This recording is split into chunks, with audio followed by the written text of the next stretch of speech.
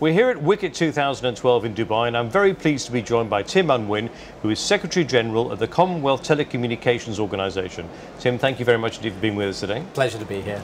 I'd like to start off by asking you about your impressions of WCIT. I know you've just arrived, but we've been going for a couple of days now. What are your impressions? What are your hopes that we're going to see here at WCIT? Well, I think I've been impressed immediately, despite all the interesting press coverage in advance, that there seems to be a real willingness for people to compromise and reach agreements on this, and I think that reflects a lot of hard work done by ITU officials over the last couple of weeks in actually getting us to that. And in terms of hopes, we have to come away from here with some positive outcomes.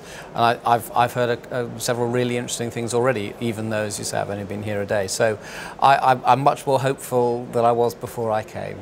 And what do you see as a Commonwealth member's role in supporting some of the issues that are being raised here at WCIT 2012? Yeah. Well, I think the Commonwealth has got two particularly important positive assets. One is it's 54 countries across all the different continents of the world. So although there are lots of regional groupings who are lobbying and trying to reflect their own interests, actually the Commonwealth can help pull all of that together. And certainly talking with ITU officials, they've really welcomed that we're able to be quite a large subset reflecting many different dimensions.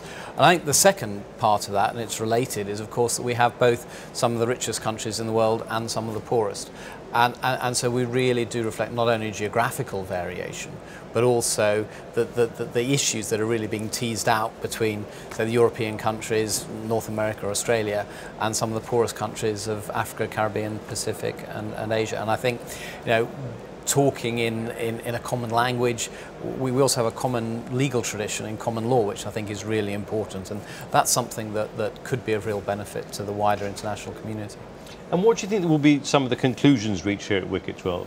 Yeah, very difficult to say. The most important one, as I've said earlier, that we do reach a new set of agreements. But I've heard some very positive things about, for example, multi-stakeholder partnerships, and I think it's something I've worked a lot on in the past. And everyone uses slightly different terminology and means slightly different things by it. And I would hope that we can actually reach some kind of clear agreements, because they don't always work everywhere. They're often seen as a panacea. They're actually really difficult to do well. And something else that I think is dear to my heart is the disability agenda, and it's really good to see that featuring prominently. So already there are some, I think, very positive outcomes, but a lot of hard work's going to be needed over the next 10 days or so to get us to where we need to be.